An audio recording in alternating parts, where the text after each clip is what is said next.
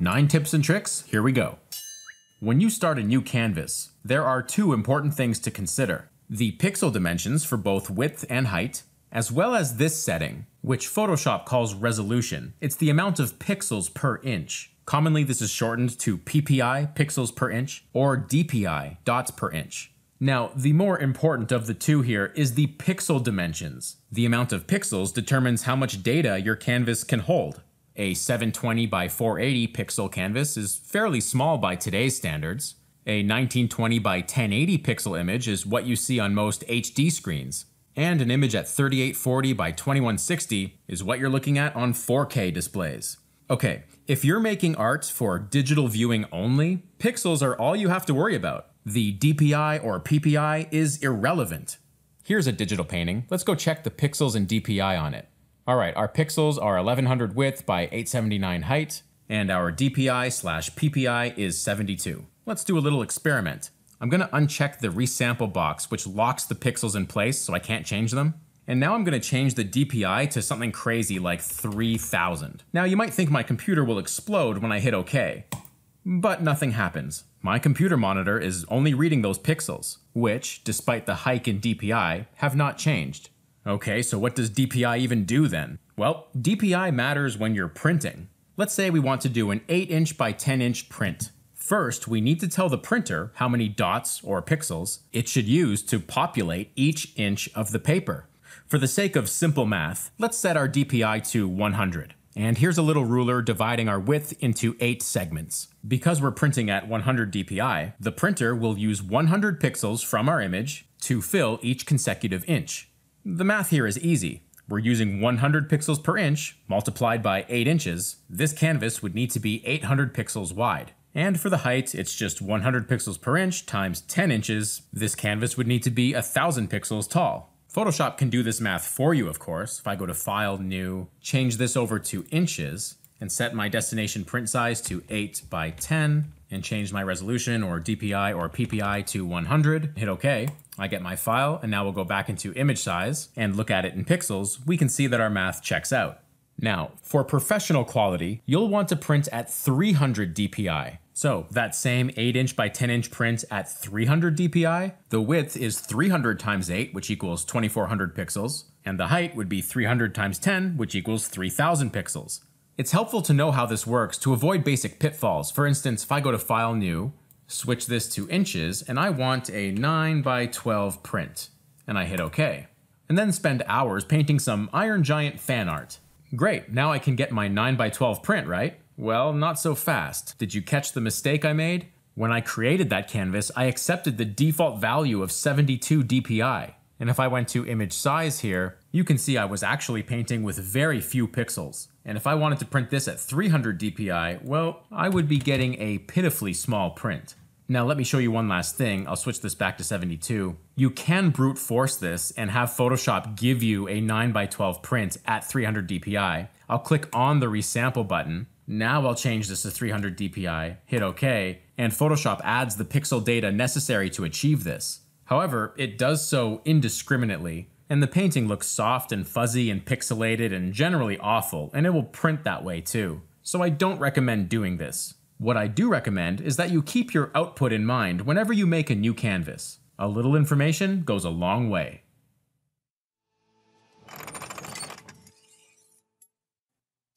Here's a piece I'm working on, and I'd like to check my values as I work. My old method was to make a new layer, set that layer to color mode, and then go and grab a pure white color or black, it doesn't matter, and fill that in. Then what I could do is name this layer black and white, lock it down so I can't paint over it, and now I have an instant layer on the top that toggles between black and white and color. And that works, but what happens when you have a lot of layers, and you're working on a layer, say, way down here, and you want to see your image in black and white? Well, you have to stop painting, scroll all the way up just to click this on, and then maybe all the way back down to see your layers beneath here. So here's a more user-friendly way to do this. It starts with a handy little shortcut. Push Control or Command Y, and notice that little readout at the top of your image changes when you do that. What Photoshop is doing here is it's previewing your image in a different color space. And currently that color space is set to the default of CMYK. You access that here, View, Proof Setup, and of course CMYK is checked. But if I just go into Custom and pull down this menu, I can have Photoshop access any of these. Now, I don't know what most of these do, to be honest, but the option that gives you a great black and white preview is this one up here, Working Gray dot gain 20%. Click that, click OK, and now you can see our readout here has changed accordingly. If I push Ctrl Y and disable it, it goes back to normal. And now we don't need our black and white layer anymore. Let me trash that. So now when I push Ctrl Y, I get a black and white preview. It's eliminated scrolling and made my workflow more efficient. And there's even one more cool thing you can do. Let me just move my layers over. Go up to Window, Arrange, and go all the way to the bottom, New Window for your file name. Photoshop makes a new window, but this is not a copy, it's an instance. So let me just quickly rearrange my workspace here. All right, here's the original painting on the left and our instance on the right. When I put a brushstroke down on the original, it updates over here. Now I'll go into the instance and push Ctrl Y on it. So it becomes a live updating black and white replica of my original. If you have dual monitors, throw this guy on that second monitor so you can see it without obstructing your main interface. Pretty cool.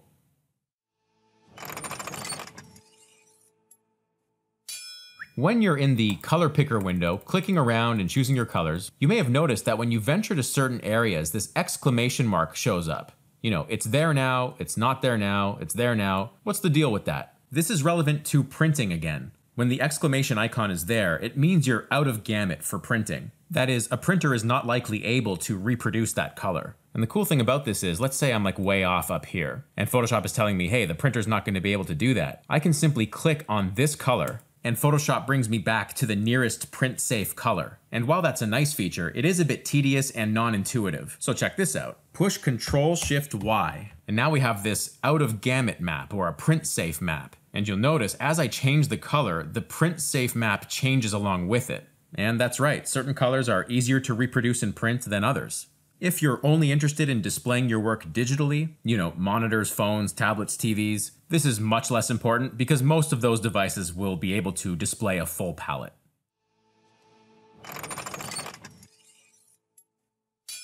Alright, I use layer masks almost every single day. Let's start with a brief overview. I have a layer with a red circle and a layer above with a blue circle. Because these are just normal layers, they are 100% opaque. With a layer mask, you can assign custom transparency. You create a layer mask with this button here, and when I click it, you see it created a kind of a layer within a layer. I'll do the same thing for layer 2.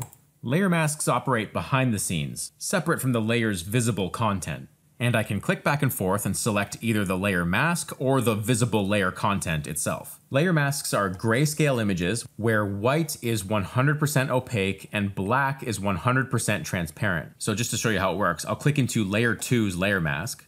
I'll grab an airbrush, and I'll just use my tablet pressure to brush this in, and you can see what happens. Also notice the layer mask has updated. In fact, if I alt-click into the mask, I can see my actual layer mask painting. Again, white being opaque, so we see the blue circle in these areas, and gray to black being levels of transparency. To get out of this, just regular click back in the layer content. Alright, I've gone ahead and reset my layer masks here, and how I usually work with them is I have a layer on top that I want to subtly reveal, and instead of starting with 100% opacity, I like to build up opacity. So with the layer mask selected, I'll push Ctrl-I, which inverted the image to black, making it 100% transparent. So in effect, this layer is doing nothing.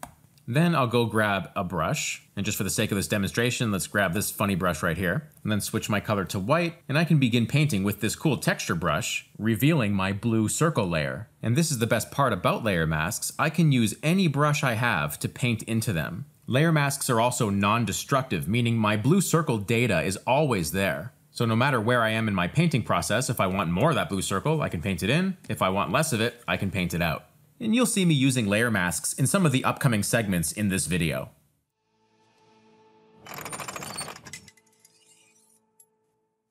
Here's a matte painting that I spent a long time on for a film project. The director likes the landscape, but now wants the color palette to be more like a warm sunset. Now, I'm obviously not going to repaint this from scratch. So what I've done here is I've loaded up some old paintings of mine and thrown them in the layer stack. These are just various paintings I've done in the past that have different color palettes. Now, with my main painting layer active, I'll go up to Image, Adjustments, Match Color, and I get this dialog box. The first thing you want to do is set your source to the PSD file that I have open here, and now we have access to all the layers corresponding with my layers in the stack. And if I click through these, it applies their palettes to my painting. I find this one here really does a nice job with the light areas of the mountains, and maybe layer 2 does a better job in some of the shadow and foreground areas. I also still like some of the properties of my original. By the way, you also get some nice sliders here to help you fine-tune the effect. Okay, so I've gone ahead and done the effect a few different times and arranged them here as layers. And to combine them, I'll use the layer masks tip from the previous section. I'll give each of these layers a layer mask, pushing Ctrl-I on each of them to invert them, so these layers don't show through at all. And here I'm speeding through the process of painting into those layer masks and making a composite image. In a moment, I'll duplicate my original, put it on top, just to bring it back in some subtle ways. So you can achieve a dramatic palette change in just a few minutes. Now, I probably wouldn't use this as a final painting, but it's a great jump start. If I wanted to move in this direction, I would flatten my image and just continue on from here.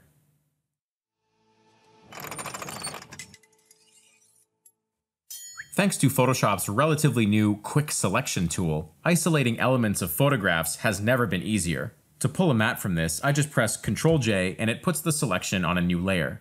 That's simple enough, but what happens when we want to isolate something more complex like this plume of water? Photoshop's selection tools, as smart as they are, simply don't know where that water is. After all, that isn't a solid object, and it has multiple levels of transparency. So we will need to apply some human intelligence to pull this matte. The first thing I'll do is make a new layer, and then I'll go find a brush that might mimic the transparency and shape of that water, maybe this one here. And then with that brush on that layer, I'll pick any color. I happen to have this red color selected. I'll go ahead and paint something that approximates both the shape and various transparencies of that water. I'm pushing harder on my stylus for more opacity, softer for less. I can layer brushstrokes to build opacity, and I can use multiple brushes to best mimic this thing. The top of this plume looks like it has some motion blur on it, so I could even approximate that by selecting this area, feathering it out a touch, then going up into motion blur, and dialing that in. Once I'm happy with what I've painted, I'll Control-click the layer, which selects the layer transparency. And with that information active, I'll go back to my original layer, push Ctrl-J, and bear with me while I hide these layers in order to show you that I have isolated our plume of water pretty effectively. Sometimes the effect is a little soft. You can always duplicate the layer and modify its opacity to taste, merge it down when you're finished. And if you have some unwanted elements like this little bit here, I can always give it a layer mask, grab an airbrush set to black, and just paint it away. This is a great technique for photo bashing or matte painting. I also think it's superior to Photoshop's quick mask mode, mainly because of the ease of a dedicated selection layer here, which you can edit or otherwise go back to at any time.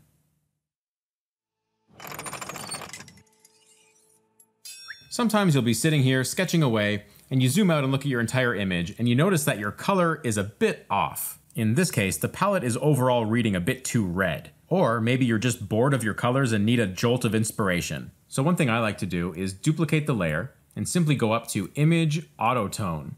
And Photoshop tries to achieve some kind of overall color balance, I suppose. Now, I like some of that, but not all of it. So I'll enlist our old friend, the layer mask. Start by inverting it so nothing shows through, then using a soft brush set to white, I reveal the parts that I like. And comparing the before and after, I think this is an improvement, so I'll push Ctrl-E, merge those two layers, and keep painting from here. Here's another little trick for adding subtle color varieties. This one works especially well on bright scenes, like this morning scene here. Make a new layer, fill it with black, set it to screen mode, and then go up to Filter, Render, Lens Flare. Now let's do a quick estimate of where the sun is. It doesn't have to be accurate. Hit OK, and now scale, rotate, and position it in place. Now we can press Ctrl-U and bring up hue saturation, and just color correct this so it fits a little bit better in the scene. Now, it still looks like a terrible lens flare, but here's where the subtlety comes in. Go to Filter, Blur, Motion Blur, and spend a few seconds dialing this in. Now go ahead and grab that layer mask, Ctrl-I to invert, and paint it in to your heart's content. And there we go. No one will ever know that started as a cheesy lens flare. Except me.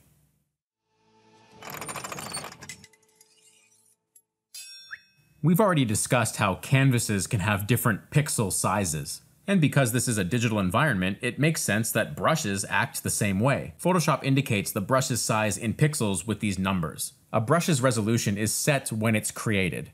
So this brush that I have active here is 261 pixels, which means that when used at its full size, it will repeat itself every 261 pixels. Digital brushes are like stamps that get pressed over and over. And that's the root of an overall aesthetic challenge we all face with the digital medium. To demonstrate how this impacts your painting, I've got two different sized canvases loaded up here. The first canvas is 700 pixels wide, so the brush only has to repeat a few times to get across it. This canvas, however, is 3000 pixels wide, so that same brush at that same size has to repeat many more times to get across. And when I look at this one, I can really detect the repetition, whereas the first one feels more organic to me.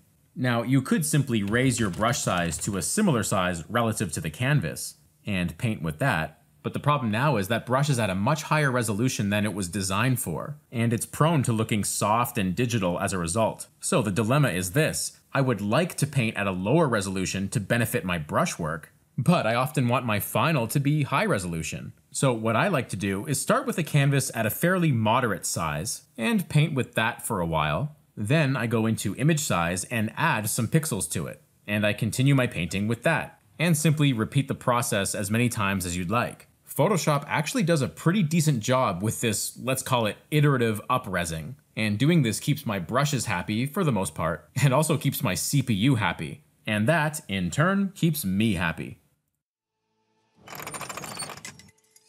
Okay, last one.